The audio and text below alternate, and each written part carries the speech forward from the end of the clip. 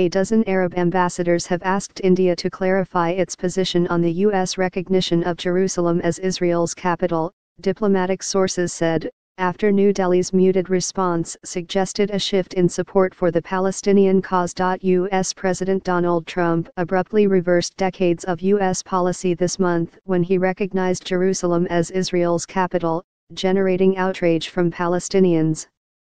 Trump also plans to move the U.S. Embassy to Jerusalem from Tel Aviv. Be the first to know, join our Facebook page.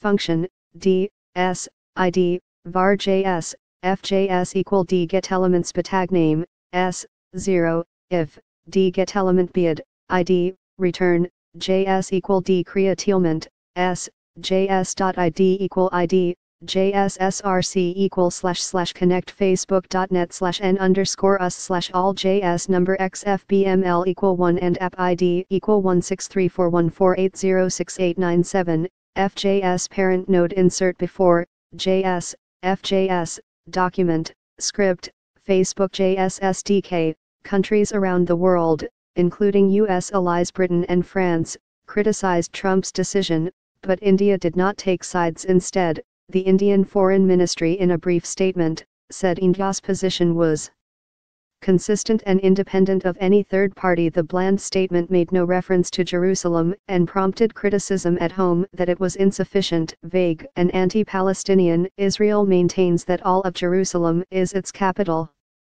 Palestinians want East Jerusalem as the capital of a future independent state and say Trump's move has left them marginalized and jeopardized any hopes of a two-state solution. Last week, envoys from Arab states including Saudi Arabia, Egypt and Kuwait based in New Delhi met Indian Junior Foreign Minister M.J.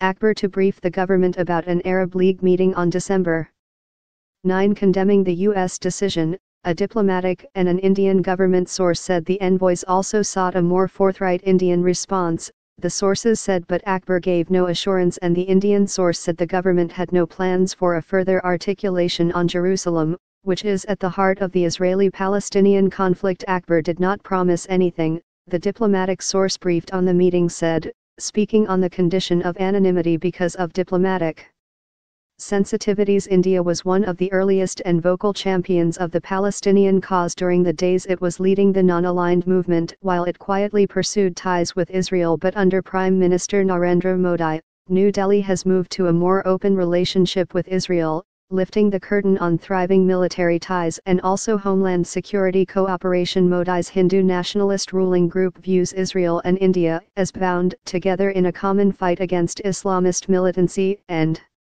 long called for a public embrace of Israel. PM Netanyahu and Indian PM Narendra Modi toured Dor Beach on the third day of Modi's visit to Israel. Credit, GPO, Modi in July made a first trip to Israel by an Indian Prime Minister and did not go to Ramallah, the headquarters of the Palestinian Authority and a customary stop for leaders trying to maintain a balance in political ties. PR.